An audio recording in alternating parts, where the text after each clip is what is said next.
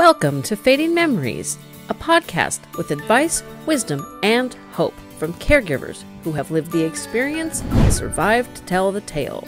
Think of us as your caregiver best friend. Hello, listeners. Thank you for joining me today. I have Marie. She is with a company that has subscription games for caregivers and those they're caring for. So thank you for joining me, Marie. Hi. Happy to be with you as well. Thank you. So Marie told me she's originally from Montreal, but she is now in San Diego. So slightly different weather for you. Yes, very different. Well, I hope to get to Montreal sooner or later. The last couple of years have kind of put a cramp in the traveling bug, but we're getting back to it. So tell us about you, your history with caregiving, and how that inspired you to start Gleam in your eye. Yes, in 2012, my mom was unfortunately diagnosed with Alzheimer, early onset Alzheimer. She was 59 years old. And as other family, we were very affected about it. My mom was very affected about it. We were very affected. And early onset Alzheimer, sometimes it progressed very fast, and especially at the beginning. Then my mom, very fast, she was not able to enjoy her normal pastime as she's used to do. Then she was used to read a book every week. She was used to do crossword every day. Then it was very sad for her because she never likes to watch TV. And then she was like, what I will do, how I will distract myself all day. Then I said, oh no, mom, I don't want you to be depressed, as many other family as well and other people affected by Alzheimer. Then I started to go search some games, some activities I can do with her who will be adapted, but I was finding nothing on the market. 7 years ago, I was only finding some stuff for kids, or puzzle for kids, stories, short stories for kids. And I'm like, no way I will give that to my mom. She's still there. Then I contacted a few health professionals from the Geriatric Institute of Montreal, and speech therapists, neuropsychologists, neurologists, geriatrician, physical therapists. I was contacting a lot of people and asking questions where I can find stuff to do with my mom, and they were saying, there is nothing really. But we will help you, Marie, to develop some. Like, oh, okay, nice. Then I launched my first company. It was a publishing house. I published 2 books, 2 activity books for people with moderate stage dementia. The games are all adapted. And Gleam in Your Eye just arrived last October. And we launched this new company because I wanted something that people can touch, smell, feel, discuss about object. And with the books, I was limited. And it's why it's all the story behind Gleam in Your Eye. My mom, she's now in a nursing home. She's at a very late stage of dementia now. She doesn't speak anymore. Even her eye contact is it's hard. But I'm happy to help other families. I'm always amazed at how many caregivers write books, create apps. They create something in the midst of taking care of somebody that takes up a lot of your energy and a lot of your time. I started a podcast. Lots of people write books. You've started 2 different companies. Us caregivers, we're doers. We make things happen even when it's very difficult. So the one question I had, because with my mom, the reason I started the podcast was because I could not find things to do with her that were, engaging and respectful and didn't make me want to scream. She was very happy sitting around just shooting the breeze, asking me the same question every 3 minutes. Oh, hey, what have you been up to lately? After a while, it's like, why am I here? It's like, I should have just made this a 15-minute visit and then left, which may or may not have been such a horrible idea.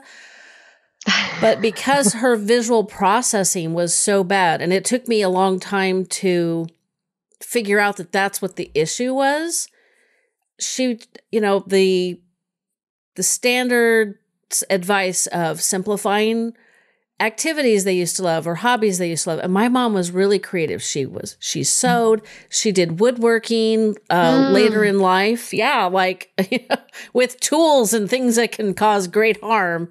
And she had to be the fairly early stages of her Alzheimer's. She had younger onset Alzheimer's as well. So it was really frustrating. But there was one day when I finally convinced her to sit down and do the coloring with the other ladies. They did use pencils. They didn't use crayons like little kids. And she couldn't figure out what was inside the line and what was outside the line. Not that I cared, but it was just really frustrating for her. It was like, well, this is not relaxing or fun. So we didn't do that again. But that was our big challenge, was visualizing. Like what she was seeing was not what her brain was processing. Have you ever it sounds like you talked to everybody. Did you ever talk to anybody about how to adapt games for people whose brains don't see what their eyes are seeing? So like a really big trick question, kind of early in the morning for both of us. Oh, it's a very good question about what they see differently. No, but it can be interesting to search about it. What I know, what is important for me when I create games, and what I say to families who are struggling to find activities, it's always to start where the person is, to evaluate a little bit what they are still able to do, because we don't want them to be frustrated. We want them to succeed. But sometimes you can be surprised with what they are still able to do. There is families who didn't know their loved one were able to write. They thought that they were not able to write anymore or not able to read anymore. Then it's good to just take some activities to evaluate, okay, your loved one, my loved one is now there. What we can propose, like the coloring you did with your mom, what we propose and what the neuropsychologist told me about appropriate coloring book, it's the line are not too small, very large lines that they will, because their motor skills little are less good, then like that, if it's bigger, they will be okay to draw, and they will feel they succeed. It's little things like that that we put in our games, that always we think, and what they will like also.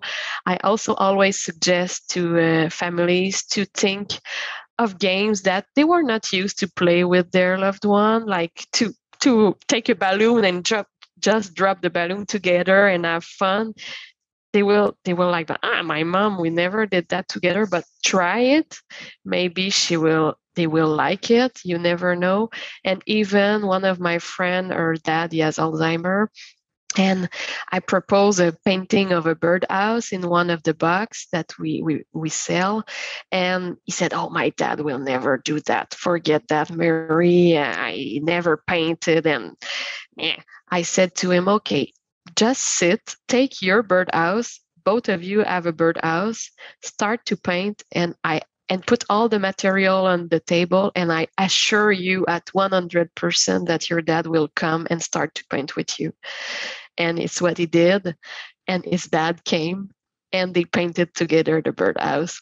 Then sometimes you can be surprised what your loved one can still do. And by showing the first movement, how to take the pencil to coloring, to hold the pencil, or even you just ask him, oh, do you want me to draw for you? And you can even tell me which color I pick. And there is so many ways. The speech therapists are giving me tips how to do the games, and many ways. But it's very good question. I will look for that. Oh, thank you. I'm Sorry, glad a big answer for that's okay. You are correct on they may enjoy things that you would not expect, because my mom did do the throwing or bouncing the balloon around with the other residents, which yes, makes me remember a story, and I'm wondering if somehow her brain went there. We had it when I was from like 12 to actually 25. The dog lived for 13 years. This dog loved to chase balloons. So every birthday, we'd have balloons and you'd snap it so it would fly, and she would chase the balloon. And we had ridiculous amount of photographs of the dog chasing the balloon. So it might have brought back that memory or that feeling. I don't know. Because I was surprised the first time I saw her doing it. I was like, are you kidding me? I can't get you to do the stuff that I know you would have enjoyed, but you do this. It's like, that was the hard part, was I was trying to do stuff that I knew she would enjoy and she didn't enjoy them. And then I was stuck. So we ended up going, as everybody knows that's listened to enough episodes, Mom and I would always go to the park or wherever and just sit and watch children, because at least I could then answer emails on my phone or relax and enjoy the warm air and the nature. It was much better than sitting around in the care home with her asking me the same question 15 times in 20 minutes. Yeah, and you are not a recreational therapist or occupational therapist. You're not trained to develop some activities and to think out of the box every time, and it's normal. Me too. Right now, my mom, because she's a very late stage, I saw her last week, and I didn't know what to do always for 4 hours with her a day. I was sometimes I opened the TV and we were watching TV together, but at one point it's difficult to have an idea every minute. Then it's why I want to help families to give them some adapted product for their loved one, and they can engage and still have memorable moments together. I do have one comment to what you just said. It took me way too long and way too many guests telling me more and shorter visits were better, because I would do the same thing. I would go on Mondays after a meeting. So I would go from after lunch to about the time they were serving dinner. So about 3 hours. It's long. Yeah. Yeah. And I'm telling you, the times that we had an hour, and it was very, very structured. So one of the best visits we had was our Christmas lunch in 2019. My mom passed away at the beginning of the pandemic from Alzheimer's, not from the pandemic. And I picked her up. I put her in the car. I drove around the building to the main entrance where the assisted living was. We went into their dining room. We had a very lovely lunch. I gave her one Christmas present, which was hard because our family likes to be a little crazy with the gifts, or that's how it was when I was growing up. And it felt very it didn't feel loving enough, but I also knew she didn't need stuff, and new stuff would not be remembered as hers. So I'm like, I'm not going to waste a bunch of money on things that she's going to give away or lose or whatever, because that'll just upset me too. And we had the best lunch, and I have no regrets that it was literally like an hour from the minute I picked her up to the minute I drove back around the building and took her into the memory care part of the community. So I think what I didn't understand is it takes so much energy for their brains to process this visit. Like I said, it's a little bit early, and it's exhausting. And the more tired they get, and their energy level, like my mom would start getting tired, and then she'd just get cranky and obnoxious. And the one day that I went to the ladies' room and came back, and she's like, "Oh, hi, what are you doing here?" I was like, "Oh my God, I've been here for 2 hours and now it's all gone. I have to start over." So I can generally go an hour before I have to use the ladies' room. So it might help, if you can go more than once a week for 4 hours. That's a long time, especially if she's in the later stages. Yeah, what I was doing, I was going for lunch. I was staying like 1 hour and a half, and I was going for dinner after. I was taking a break between the lunch and the dinner. Yeah, it was better, 2 hours each time. It was good. And I starting to do like a routine with her. Like we always go for a walk together. She's still able to walk very slowly and sing song together.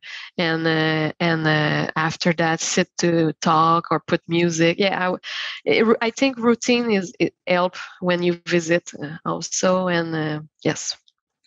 And then just be ready to have all your plans thrown out the window.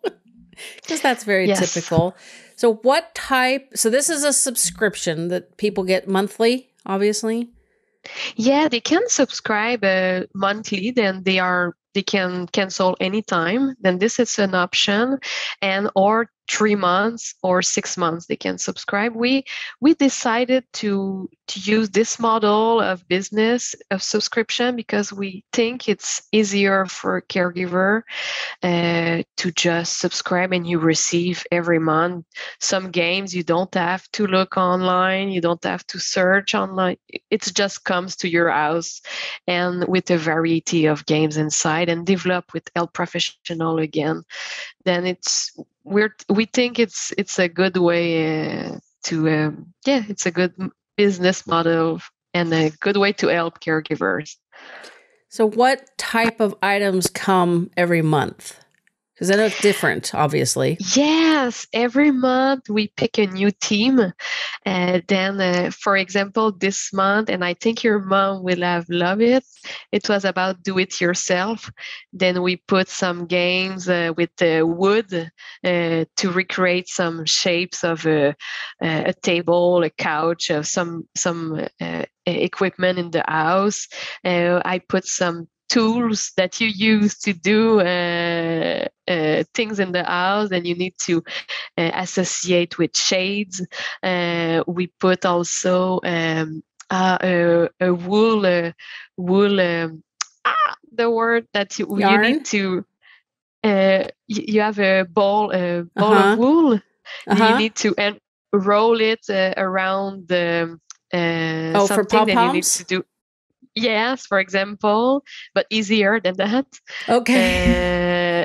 This it was all about do it yourself, a very funny box, and also cards association because there is always 5 categories in each box. We want them to explore different part of their brain and have fun differently. Then we always have a game, physical game, a art game. A logic game, a word game, and a sensory game. Then the sensory game will be about touching, smelling, view, or ear. Then it's a full box of different things that we always make sure that you will like one of this one games for sure in the box, with themes very general that it's even you are a man or a woman, it will be appropriate Makes and not sense. childish. Not Yeah. childish. I This just is did. very important. Yes, it is. I know caregivers who haven't, I don't want to say trained or instructed, but they've taught their loved one to reject childish activities if they go to a day program or something, which I understand, but I'm not sure I agree with. It's one of those things like my dad used to always say, well, I'm of two minds of this. And he was a Gemini, so that always made me laugh. Every time I'm between two opinions, I'm like, well, as dad always said, I'm of two minds of this. But I I think my mom would have been okay with stuff that was slightly more childish, but I don't know that I would have been. So it's nice that people understand that we can make adaptive games for people who aren't, school aged. And I just Yes. did a webinar on making memory boxes, and they're it's kind Yes. of along the same lines. And I seriously Yes. wish I had known this 10 years ago. But they were talking about, like for my mom, because my mom used to sew, I tried to focus on the hobbies that she did as an adult and as I was growing up, but I don't think I went far enough back in her history. And my mom started taking sewing classes in high school. So I could have had different types of fabric to feel and talk about, Yes. like, oh, what would you make with this? I had, what else? Oh, like the zippers that are heavy duty, so they're really kind of big. And just, Yes. sewing type things that weren't needles, pins, Yes. scissors. So there's lots of ways to do it. So that's all more tactile and the scent, the feel, and maybe a little bit of smell, although not necessarily with fabric. So do you have, I'm sure you must have lots of stories from people that have gotten these boxes and their experiences with them that you could share with us? Yeah, but I was sharing one at the beginning of a family who discovered that their loved one was able to write, still able to write. Then they were very happy about it. And some was surprised that they were able to paint, or they liked to paint. Some other, what we got also, other family were very happy with the design, not childish. We got feedback about the pictures we put, the discussion, because we also always put discussion topics to talk with your loved one, when they were happy about it, because sometimes you just don't know what to say anymore. Then it's good to just have a different, and we have also a family who it's the grandson who visit his grandfather with the box, and he's very happy to have it, because he didn't want to go to visit his grandpa anymore. Then because of the box, now they have games to play together, they have something to do. He's going to see again his grandfather. He really enjoyed the games together. It's very precious for us that we can help this way. And then that grandson's not going to regret visiting. And since you've made it easier and more pleasurable, he'll have really good memories. And that's fantastic, because my daughter and my mom were very, very close. My daughter is 14 years older than grandchild number 2. So she got all the good years with my mom. And after we had moved my mom into memory care, we went and visited, and I should have known better, but it was so heartbreaking and so stressful. My daughter didn't go back. She's like, I can't do this. And that bothered me, because I'm like, you and your grandmother were really close, but I also knew that, I was struggling, and I'm like, she's not going to be able to do this, and she's supporting me, so I justified it, but I hope she doesn't regret that decision, but it was really, really hard, and it didn't get easier. I have the same feeling with my nephew about my mom, but I know, yes, I understand, because I know how it's hard, and I really understand families, and it's hard to see your loved one different. It's not the same person in a way that you're used to see. Then I understand it, and it's why with our games we really want that it can help a little bit in our way to enjoy a better moment. And also, like you said, sometimes the person repeat the same word, repeat the same question, and you're, oh my God, your patient is just, and I said this tip to a caregiver. I said, have you tried to just play or distract or redirect the discussion with a game or with another discussion? And say, oh no, let's try it. And it helps so much for one moment, maybe, but yeah, we just want to help. So this month's box, this is March. Yes. The theme is do it yourself. So what are some of the, I hope you know them, because you might not have them handy. What's the discussion topics with this month's theme? This month theme, for example, the wood. Oh, it was about building. Then, do you remember building some stuff or repairing some stuff in the house? Or what was it? Oh my God. Yeah. What can be what I put in the box? I write everything, but for example, also we have a box about nature. We put a sensory bag with different object inside, with, for example, a piece of wood, also a piece of fake grass, a rock, all different elements. And were asking what it comes from you when you walk in the nature, what you can see, or what's your favorite color. We can put also when you were painting in the house, when you were doing homework, what was your favorite color of painting? Do you remember repairing electricity things? Or yeah, many questions I put just to engage discussion.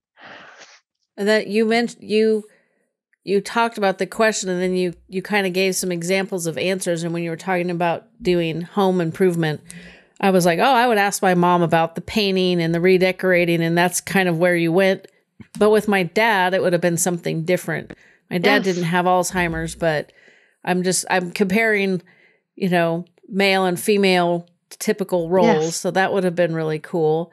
So what is the nature box? Is that for April? The nature box was the one in November. Then we did the nature box. We did the vacation in USA. We did the carnivals. We did the love of food. Then talk about food.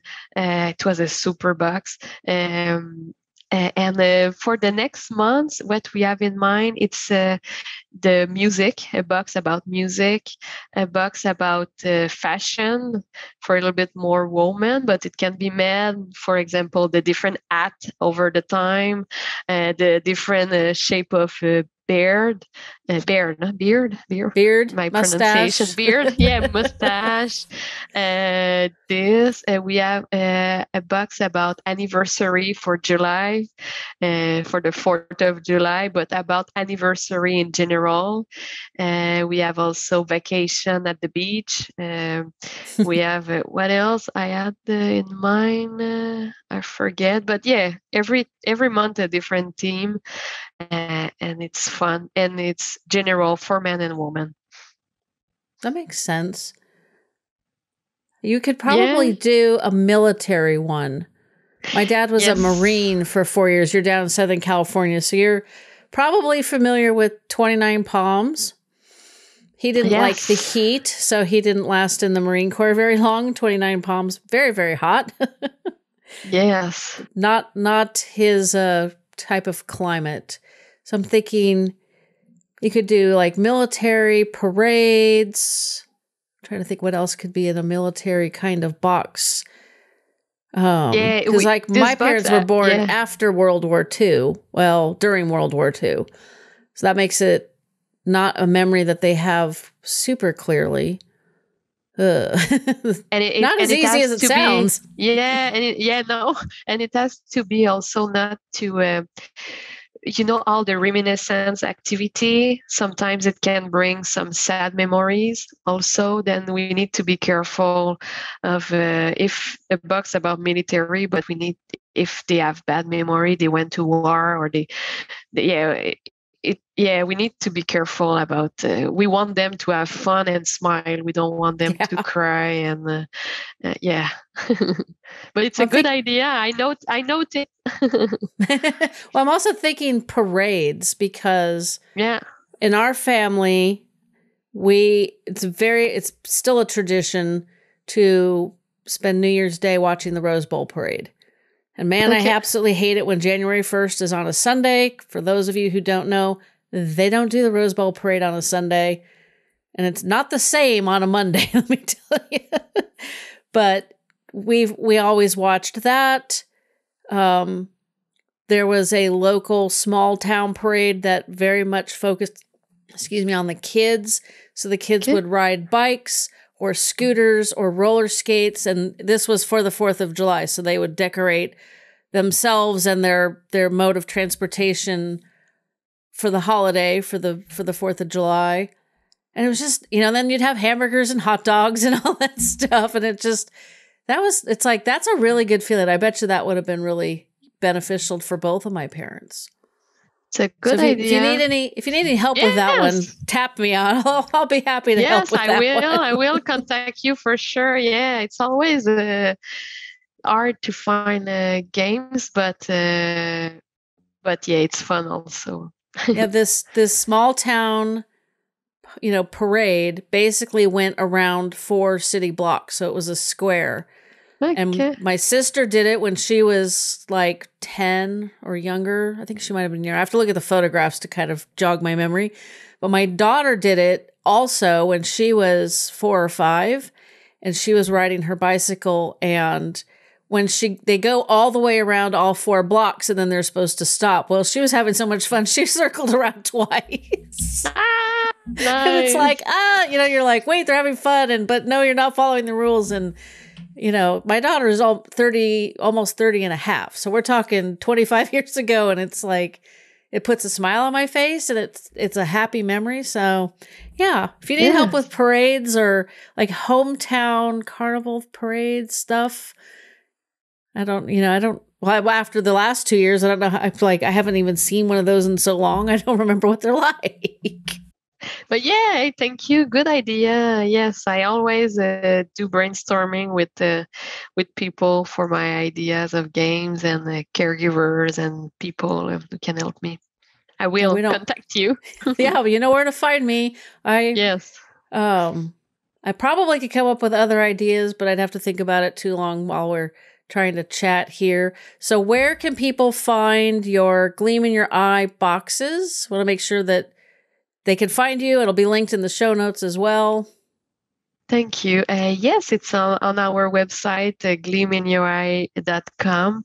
You choose your plan monthly. You can cancel anytime, or 3 months or 6 months. And and you can give us some comment. We are a startup, then we are happy to learn about how you liked our product and what you think. If you have idea, we are super welcome, or pictures to share with us of your loved one.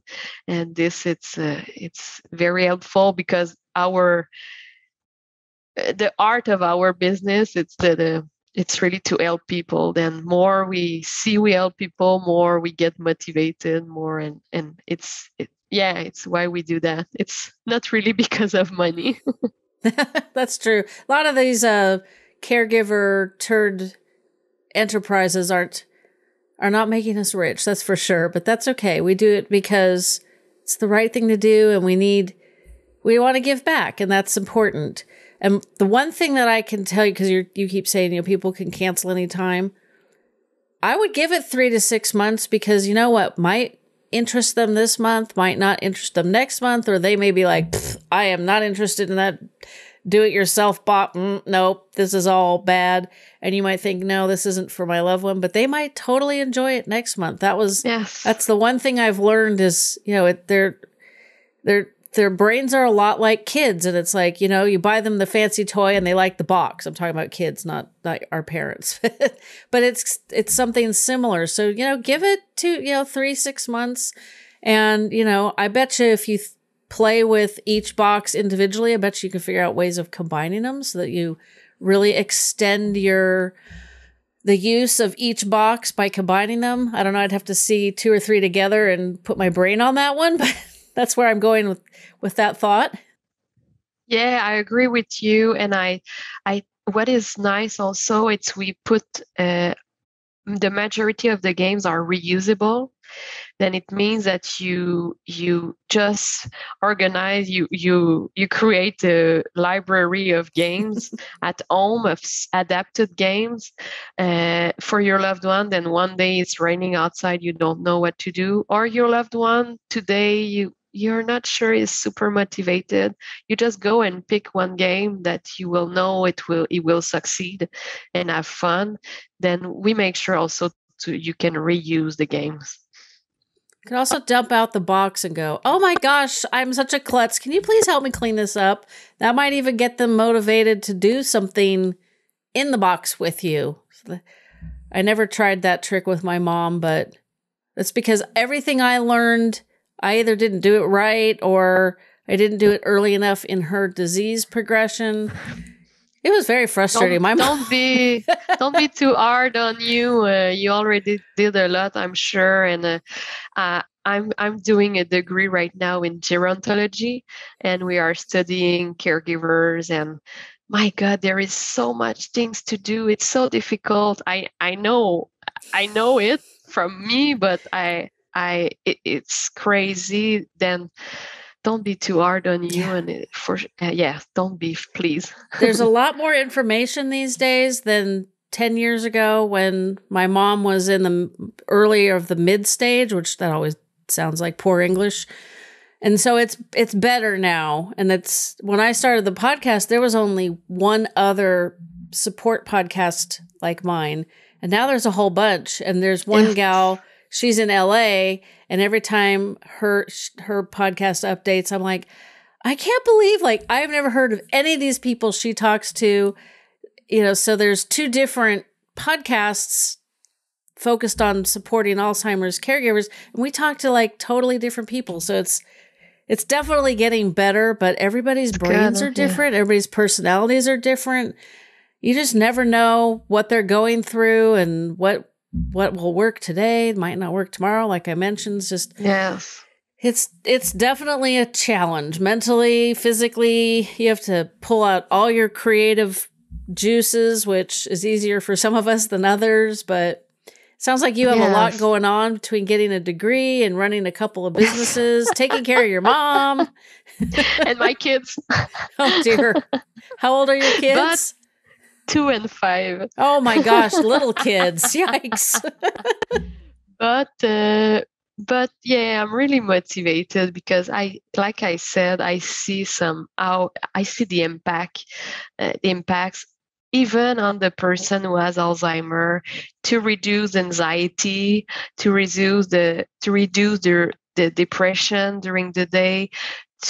It's so motivated to be able to help them, because what I find we do a lot of prevention before people get Alzheimer. We encourage to do stimulation of the brain a lot before, but when a person has Alzheimer, I feel that we abandon a little bit, and there is not so much. We don't talk so much about it. We don't talk so much about the person who has Alzheimer. We talk a lot. We talk about the caregiver, and it's super important. But what about the person who has it? How to make his day-to-day different and improving his day-to-day. It's important for me if we can help about that. Definitely. Focusing on both halves of the disease is important, and it's changing a lot, but it's unfortunately very slow.